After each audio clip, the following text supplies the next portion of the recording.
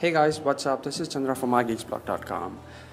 And there's this annoying feature about Safari that when you open Safari, it tries to reload the page that you opened recently, right?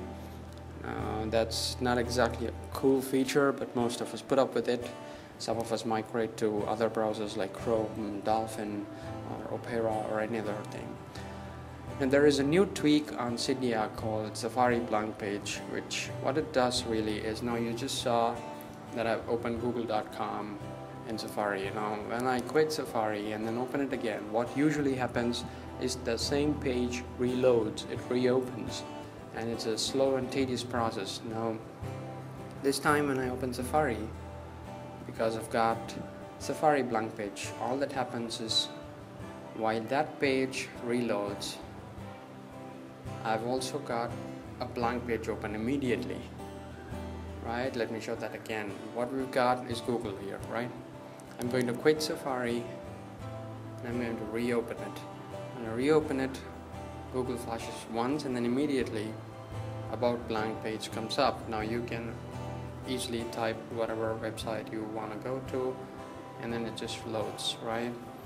Now this is just a very little tweak that helps you avoid the time lapse between actually opening Safari and then stopping the page from reloading and then entering the page that you want to go to. Now the tweak is called SafariBlankPage. It's in Cydia. Let me just show you that one too. So here's the tweak. It's called SafariBlankPage and it's available on the BigBoss for free. And once you install this tweak, there is nothing to configure. You don't have to get to settings and configure things. No, there's nothing of that sort. All you have to do is open Safari, test the thing. Now the SafariBlankPage tweak does not work when you've got Safari open like this, right? Now when you open, it's going to be there out there just as a page. It's not going to reload or anything, so that's not annoying. But when you close, you have to quit Safari and then reopen it again for the effect, for the tweaks effect to actually take place.